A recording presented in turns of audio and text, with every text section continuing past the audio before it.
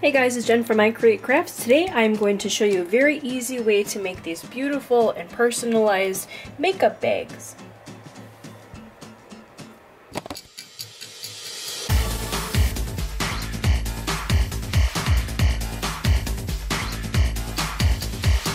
Alright guys, so to make these really cute and fun makeup bags, I start in Design Space, and I already have mine open.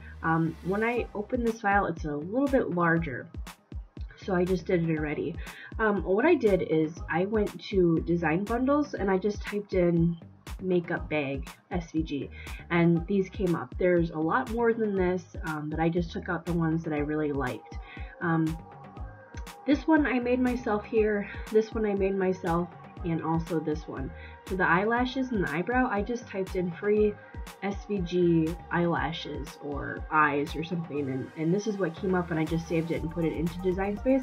All these other ones I purchased through Design Bundles, and I'll leave the link below if you're interested in any of these.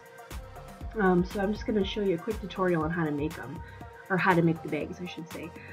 So for this Makeup Queen one, I'm going to leave it the way it is. I like the colors and I like what it says, so I'm going to leave it. One thing I will show you, sometimes when you buy an SVG, they do not attach them, so which means like this queen would just be, it would just spell it out. It wouldn't make it in the order that you see it. So I'm actually going to work with this one a little bit. So I have it selected. I'm going to click Ungroup, and then I'm going to click on the queen and attach it, which means it will cut it out just the way you see it. And then I'm not sure with this part if it's going to be attached or not, so I'm just going to go ahead and attach that part as well. So when this cuts out, it's just going to cut out queen as you see it. Otherwise, if you wouldn't attach it, it would just do them individually, if that makes sense. So another one I'm going to work with is this one. I like where the words are. I like how the words are, but I really don't know what this mouth is that they put on there. I'm going to take the mouth out and switch it with this one. This one I found on Google again. I just typed in lips SVG and this came up, so I saved it to Design Space. So I have this one already selected, and I'm going to click Ungroup.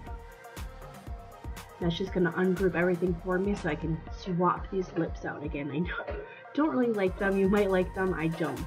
So I'm just going to X out of that one, and I'm going to duplicate this one just in case I want it for another one. So I have it selected. I'm just going to go up here and push duplicate. You can right click and copy, but I just like to do that. It's a little bit quicker. So I'll put it up here. And now that I ungrouped it, I'm not sure if it will cut it out as you see it.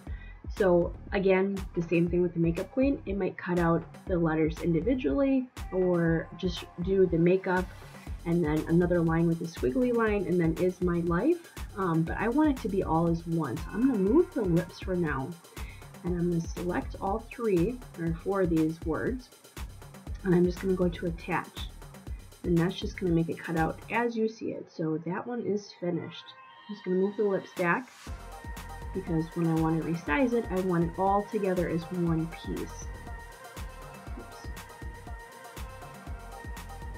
My computer's lagging a little bit. So I like this one how it is. I'm going to leave it alone, and I'm going to work with this Makeup Addict. Again, I don't know what these lips are. You might like them, I don't. So I'm going to change it up. So I'm going to ungroup it after I selected it all. I'm going to click on the mouth, and I'm going to X out of it.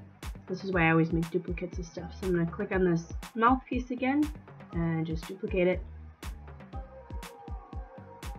And then move it wherever you want. It doesn't have to be the same spot that it was before. I have the lips, and I want to change this little pink lipstick to be the same color red. So I'm going to click on that, the lipstick, and you can see here it's all attached already. I'm going to go up to Ungroup, and that is going to unattach this pink part to the black part for me. And I'm going to go up to my color up here, and I'm just going to change it to the red. But now that I know that they are all individual again, after it changes it to red for me, I'm actually going to move this over, and I'm going to move the lips And I'm just going to select this black part here. And while I have it selected, I'm going to push attach, and it's going to cut it out as you see it. It's not going to do it individually. And just for resizing purposes, I'm going to move the red lipstick back. And also the lips back. So when I resize it, it'll all be the size that I want. Oops.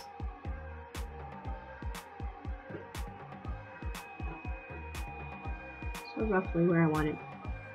So I can size this up the way I want it as well. So I think I like how they look. I'm just going to go in and resize each one of them. I figured my bags are about 6.5 by 4, so I'm going to go in and change each one of these to the size that I want. You don't have to watch me do that. And then I will cut them out. I will weed it out on the different colors, and then I'll show you how to apply it to your bag. Alright guys, so I have all of my vinyl cut. I'll show you a few of them, what they look like. They turned out really cool. So what I did was kind of put everything together, so when I do the next step, I can just easily grab it. So here's one that I kind of started already, my makeup bag, and I'm just kind of putting it, trying to get it as center as possible. And then this one's going to need the little lips on it. So when you do HTV, you gotta press the first layer first and then the second layer. So I'm just gonna put it on just like this and make it even on every side. I'll press it and then I will add the lips to it. But that's the part that I'm doing now, is just kind of getting everything together. So I can show you really quick another one. I have another bag here. I believe this is polyester. So I have my heat press set at, I think it's 170, and I'm going to press it for 15 seconds. But one thing you got to remember is you want to have something on the inside of it, like a piece of parchment paper or something, and also you do not want to do the zipper. So when I go to my heat press, I'm going to just put it this way and have this edge out, so I'm not pressing that. But that's just my next step, is I'm just going to put everything together now, and I'll just show you. Okay, so here we are at my heat press. I have it set at 275 for 20 seconds. I am using, I believe this bag is polyester, so I'm using a little bit more heat and a couple more seconds than what it says. It says about 270 for about 10 seconds, but I'm just doing it a little bit longer. So I have my heat transfer vinyl on here exactly where I want to put it. Before I put it on my heat press, I'm going to take a piece of parchment paper and just put it on the inside of it so it won't melt anything. So I'm going to make sure I have it even. And then another thing when using zippers, you always like to try to keep it off of the heat press. I made the mistake and melted one of my husband's sweaters. Oops. So please don't make the same mistake I did. But once you have it centered where you want it, you just want to put your protective paper on it and then just press it. But again, I'm doing it at 275 for 20 seconds. I think it's 270 for 10 seconds, but I just went up a little bit. Then when it's finished, just pull it up and be very careful. It's going to be hot. And then mine is just a quick peel, so I'm going to peel it off slowly, making sure that everywhere was sticking. And then here is this part. It says, "Makeup is my art." So the next part to this was just a set of these cute little lips that I found on Google. So I'm just going to put it on wherever I want it again, press it down a little bit, turn it over, you don't want to get your zipper, and then just do the same process, put your paper over, and then just press it. And again, when it's finished, pull it up. Be very careful, it's going to be hot, and just peel it off. And there it is. I'll save this for the next one. And here it is finished. Turned out pretty cute.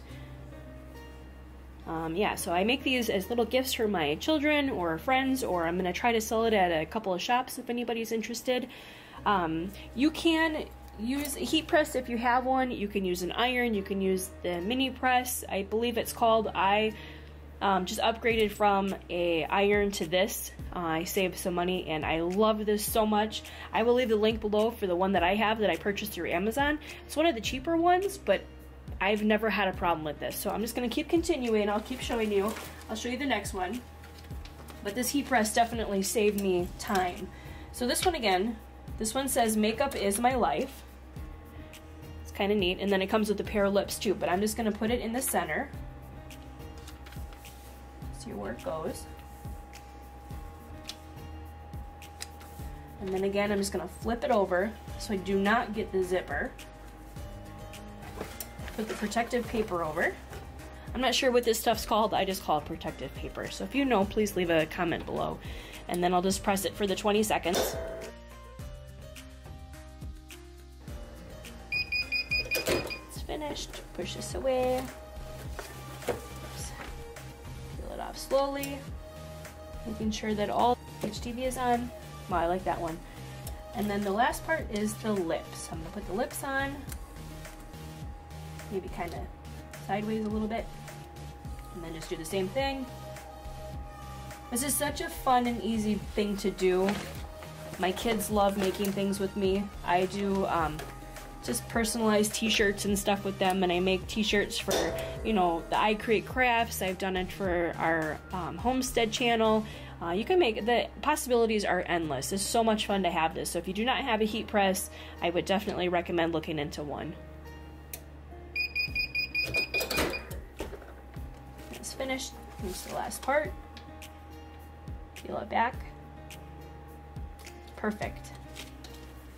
I love it when things work out like they're supposed to. So this one is finished. I would just, you know, run your fingers over it and make sure it's not sticking up anywhere. I do see a mistake that I already made. I did forget to open this up and put the parchment paper in, so we'll see. Like I said, I think it's more just a precaution that it doesn't stick to the other side, but this opened up just fine. But I would just suggest using the parchment paper just in case. But I'm going to finish these up and then I will show you the finished product of all of them. I'm really excited about these. So here are my finished makeup bags. I really like how these turned out.